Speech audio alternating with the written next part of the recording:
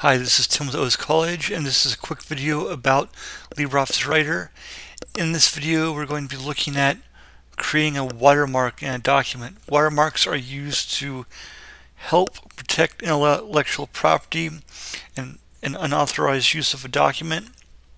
They're not foolproof, but they are one line of defense.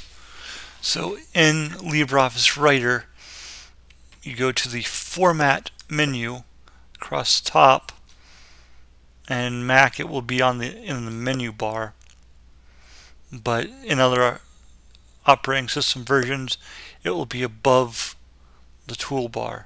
So you go Format and you go to the watermark item.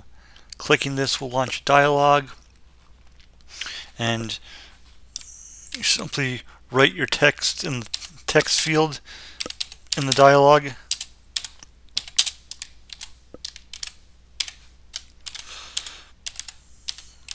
And then you have options to change the font,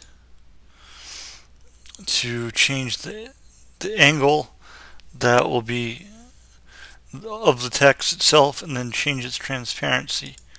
Give it a little bit more transparency, and I'll go ahead and bump its angle up to 55%.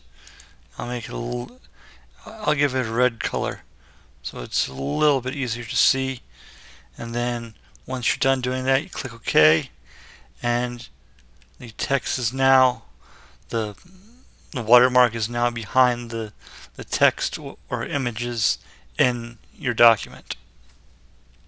This quick video from OS College has been about putting a watermark in a LibreOffice Writer document. Be sure to click subscribe and then click like to receive notifications of future videos about LibreOffice. You also can watch more videos about LibreOffice and other Office applications in the OS College YouTube channel. You can watch more videos, read articles, and receive other information about various applications in the OS College website, oscollege.com.